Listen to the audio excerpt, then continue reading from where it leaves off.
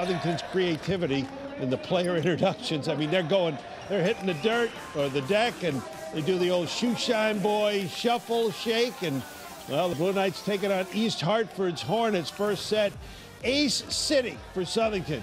Ben Roper with one of his 4 service aces in this match. Matt Morgan getting into the fun with an ace as well.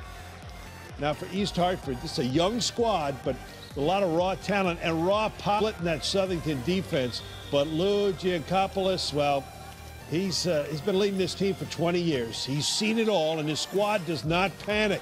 Cameron Stanton with a nice game, one of his 5 kills from the outside hitter spot. Southington wins this one in straight sets. And for Coach Lou, well, he's the only coach they've ever had. He's got 300 career victories. It makes me get nostalgic because I think of so many players and families and parents that have gone through the program and have touched all of our lives, you know, from siblings and families having 3 kids coming through the program.